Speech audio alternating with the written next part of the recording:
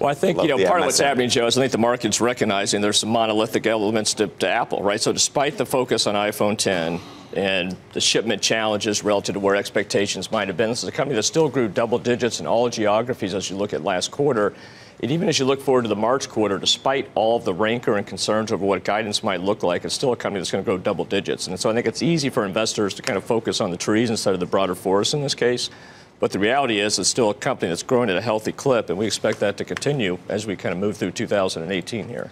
So for the market to set new highs, you think Apple's got to get back to 180 or get to 180 and then head higher from there? I mean, I would think that they're somewhat correlated, the averages and Apple. Well, sure, it would help. But as we know, the tech market now is being driven by a bunch of other monoliths, I guess, so to speak, as well.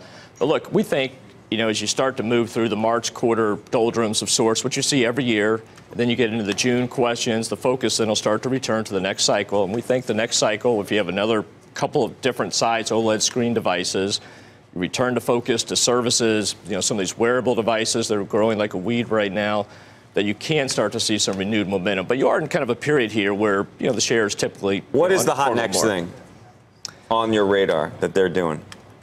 Well, look, I think the biggest unanswered question has been what can they do to really catapult services? Now, that said, it's already a $30 billion business growing, double digits, but it's never quite enough for investors. When you're talking about a $250 billion revenue base, you need more there. But what can they do on the content front? And what can they really do to own the living room? That's where I think Apple still has some unanswered questions. Would if there was a mega merger tomorrow, where you saw Apple jump into, let's say the AT&T Time Warner deal doesn't happen. For example, they wanted to buy Time Warner, which people talk about. Or they wanted to buy CBS and Viacom together. Or dare I say they even wanted to buy Disney.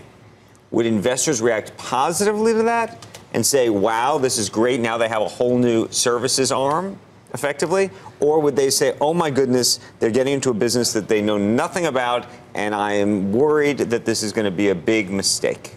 Well, that's a good question, Andrew. I think investors would applaud them to get into content in a bigger way, but I don't think they need to go out and buy, a Disney. That's a transformative deal that really changes, the nature of the company. And I think one of the things Tim Cook will probably talk about is, Apple's laser focus on a few great products.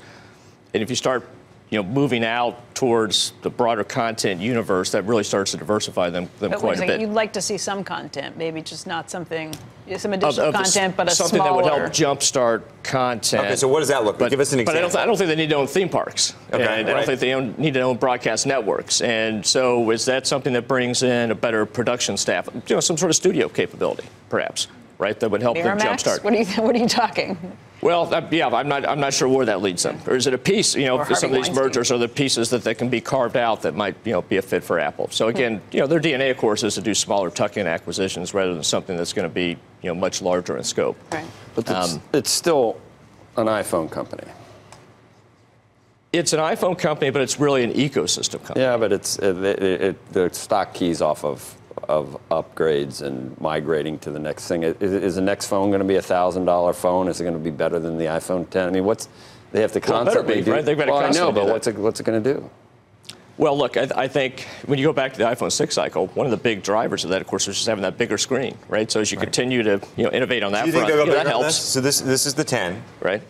Or the X? I'm sorry. Do you think it goes bigger?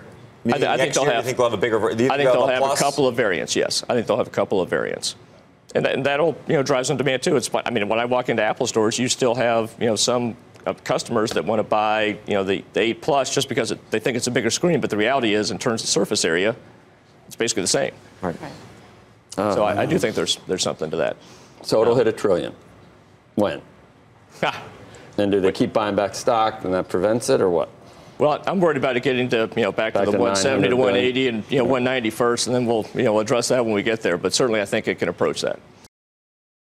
Hey there, thanks for checking out CNBC on YouTube. Be sure to subscribe to stay up to date on all of the day's biggest stories. You can also click on any of the videos around me to watch the latest from CNBC. Thanks for watching.